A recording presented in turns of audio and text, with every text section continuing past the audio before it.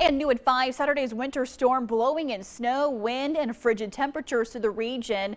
Road crews across the region working since then, clearing roadways. Meteorologist Adam Sherwinski gives us an update on the roads and crews in Peoria County.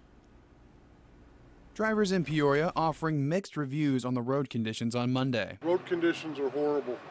You go down Forest Hill, Sterling Avenue, the major intersections over here. I'm pleased with them.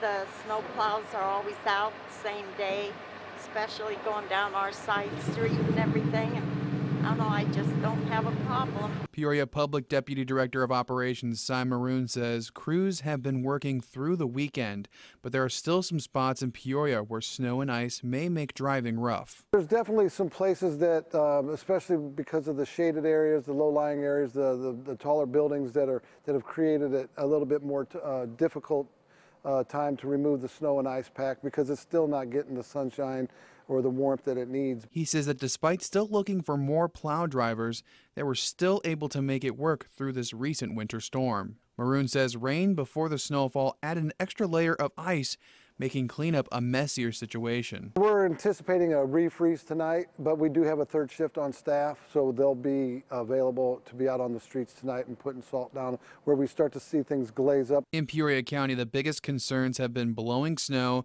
and a refreeze from melting. What we're hoping is that the traffic today, along with some sunny weather, will melt that and at least give us some good wheel tracks for the motorists, at least until it gets warmer on Tuesday. In Peoria County, meteorologist Adam Sherwinski, WMBD News.